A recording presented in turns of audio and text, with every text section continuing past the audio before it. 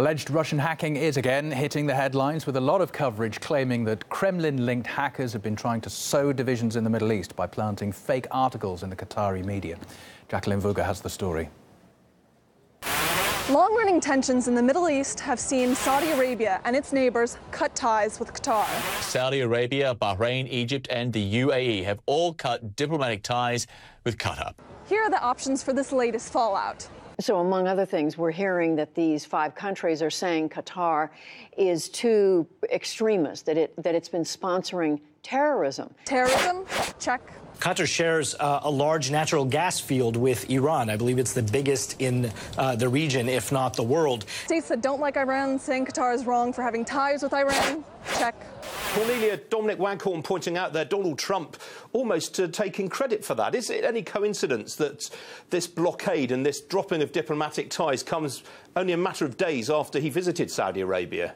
And Donald Trump's foreign policies are involved as well, which brings up another issue.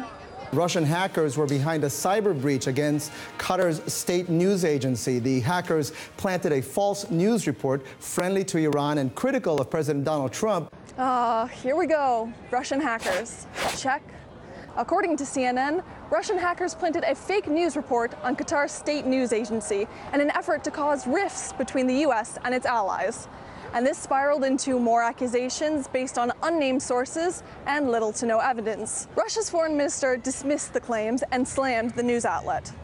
CNN, like other media outlets, which don't really deserve to be called mass media, are a means of disinformation. They're always waiting for some stinker of a story or scandal to automatically blame it, without any evidence, on Russia, Russian hackers, or somebody else connected to the Russian Federation. The finger of blame is constantly pointed at Russia, and sometimes it's just outrageous.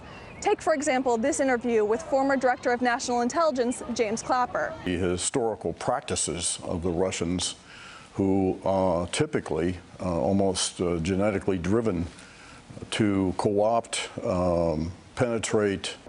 At this point, Moscow has been singled out so often, the idea that Russia is a threat may have become a part of the media's DNA.